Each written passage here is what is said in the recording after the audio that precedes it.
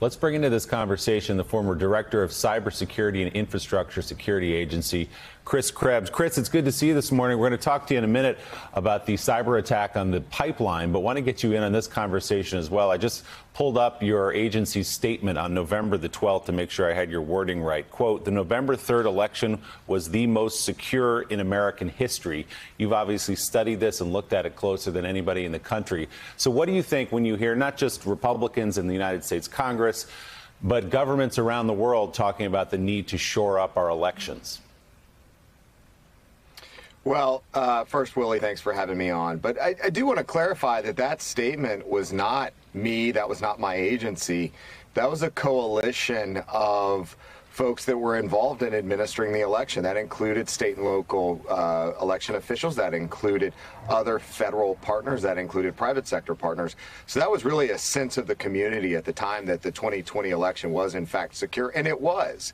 And it's been recounted in multiple states multiple times. And every single time, the outcome has been consistent. Look, election security here or abroad can be a term that can be used as a sword or a shield.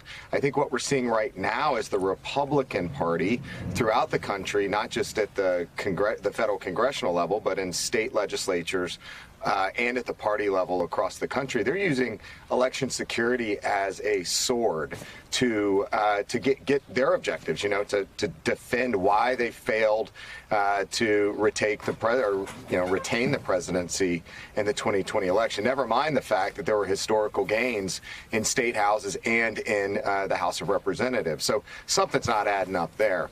I think you can talk about election security in a positive way, as a shield rather, and that's to continue to invest in our systems across the country, to retire some of the aging infrastructure. Elections aren't perfect, but there are things we need to do to continue to protect them going forward, but not like this. This is undermining confidence across the country. So Chris, just over here, I think most of us have friends who supported Donald Trump. I know that's all I have, like friends and family members. And I'm just curious if you're going to talk to them and try to convince them that they're being lied to. What would you lead with? What would be, of course, said in love? What would you say to a friend or loved one to say, listen, I know what you're seeing on Facebook. I know what you're hearing from Donald Trump, but this is the fact. And what would you lead with?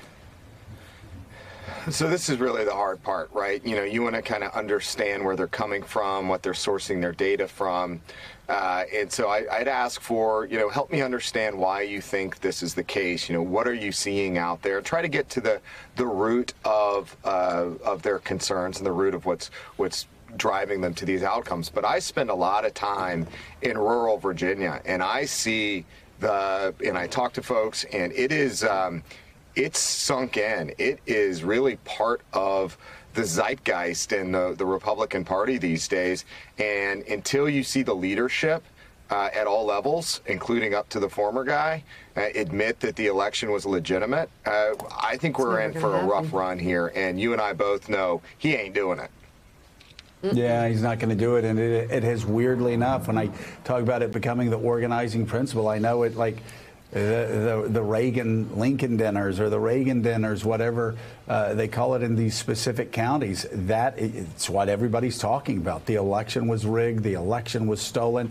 You see it from the governors. You see it from the state legislatures. It is so hard to have a straight conversation with somebody because you're right. It's become part of the zeitgeist and the political fabric.